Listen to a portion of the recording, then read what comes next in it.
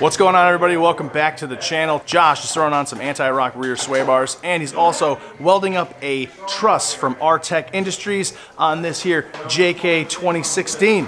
It's time to get unhinged.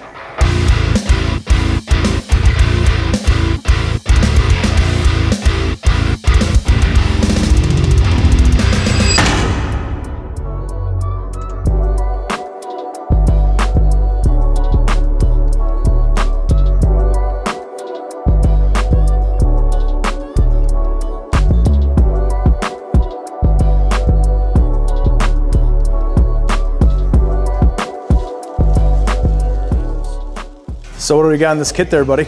Looks like a whole rear sway bar kit. That's a good thing, right? It is. And some helpful instructions as well. Gotta have your instructions. These things are pretty beefy, yeah? These are very nice. Oh wait, we gotta do the thumbnail. I always forget to do the thumbnail.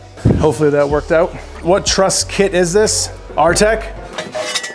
Here are the Artec trusses that are going on these axles. Both front and rear, yeah? These kits are sold separately as well, but you know, if you're gonna trust one of them, you might as well trust both. Trust me. Because the thing, that was a great joke, I liked it. Now he's already got the front anti-rocks already installed here, and he's just getting the rears to complement that. Loud noises. Josh, I've heard that when you have the front and the rear together, that's what makes like the body roll a lot better, right? Pretty much. Yeah, especially if you buy them for like a JK or a JL or front and rear, yeah, they design them to work together. You know, so you're gonna get the best ride out of it. Might as well do them both. Here's some good knowledge to have. So these are the brake lines that come with this kit. Now, you explain it. So the sway bar is currently in the way of the factory brake lines. These drill 2 holes up by the upper shock mount and inboard the hard line. These will go down to the caliper. Now they're inside of the frame rather than outside of the frame, so nothing's gonna hit. Safety first. You don't wanna lose your brakes. Brake line, you can see, is right here. So what happens is, punch a hole, run those new lines, and then they go through the frame to the inside, so less stuff is in the way. Saves your brake lines. And now for the fronts, this is the most critical measurement here, because you don't want to ever have this flip and kind of like get, what's that word called? I don't even know. Inverts? Yeah, inverted. Sure, we'll go with that. That inverting is bad.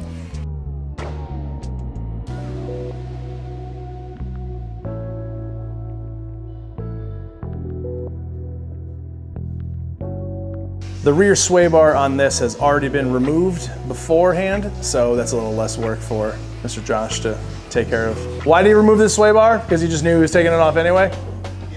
Yeah, that's why. So what Josh is doing right now is making a mark for the drill holes that he has to punch into the frame to get the brake lines through. Disconnecting shocks. Thing's a little beat up, yeah? That's not supposed to happen, right? Okay, it's gonna come back. You have nitrogen in it, which makes it go back.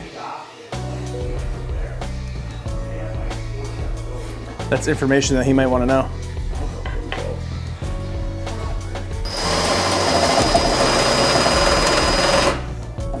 Wow. Hot. Hot.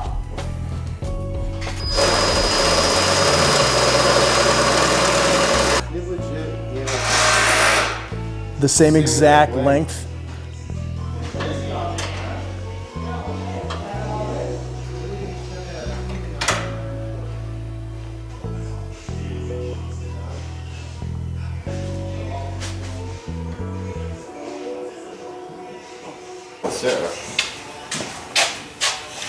All right, now Josh has got one side done, brake line relocated, rinse, repeat. You don't need to see the second one.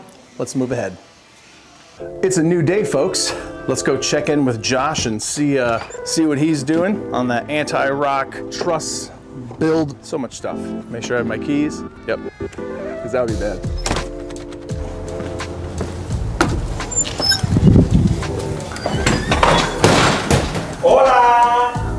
Oh, it's a GoPro vision. And yes, this is a wide angle lens, but his head is literally that big.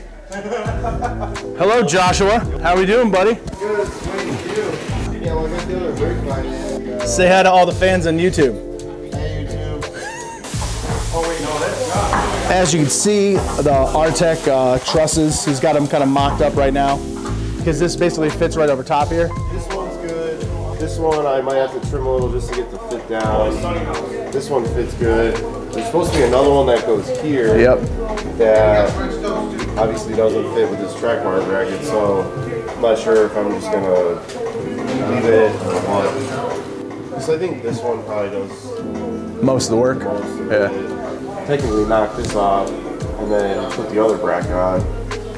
He's got his own.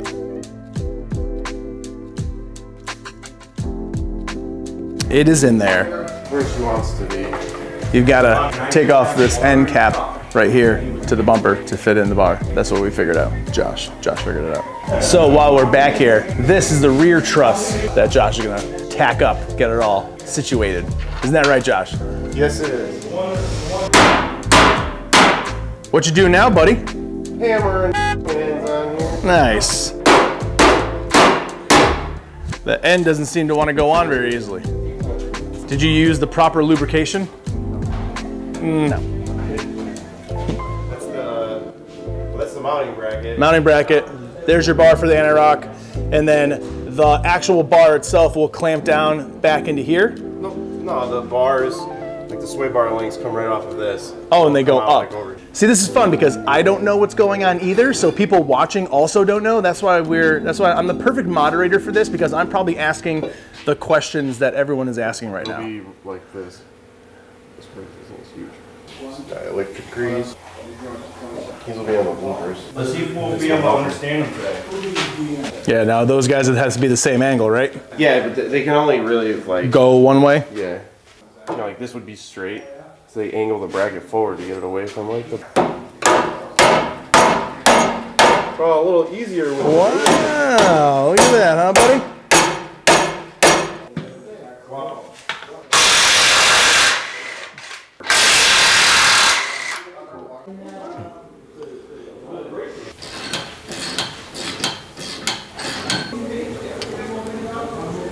And the last step here is to get the end links for the sway bar arms connected. That about wraps up that.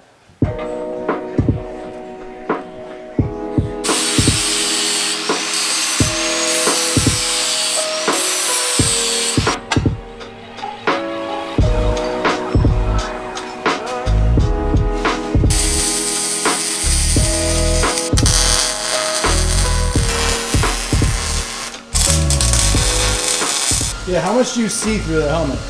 Oh, when you're welding a lot. Auto darkens, so.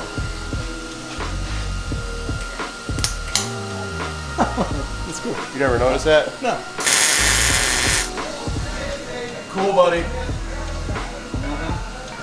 All right, we've been jumping around in this video a little bit. The mind of the green leaf. So he's got the rear trusses, first couple welds on there, and now he's putting on the AntiRock end links. Sway bar links? Sway bar end links. Sway bar end links.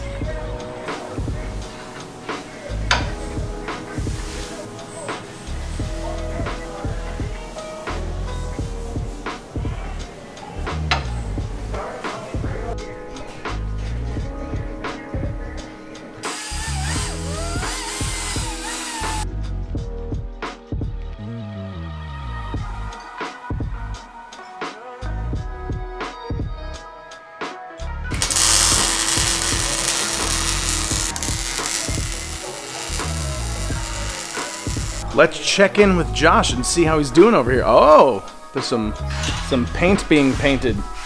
Stinky paint. How's it looking, pal? Great. Looks solid. Looks better than my transmission. Josh is having some transmission issues, a couple issues. I mean, it only won't go forward. It's not that big of a deal. You can still go reverse. You'll be all right. This is a metal Cloak transmission cross member. Beefy. Beefy. Not like the stock one. Nope. It's not beefy.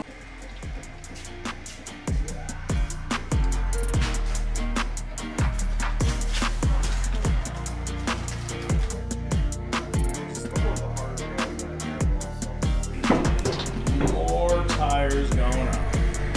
More tires.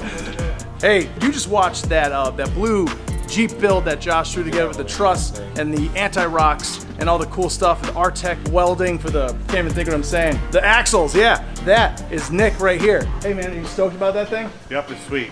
There you go, Josh that's it. Josh is awesome. All right, thanks for watching, bye.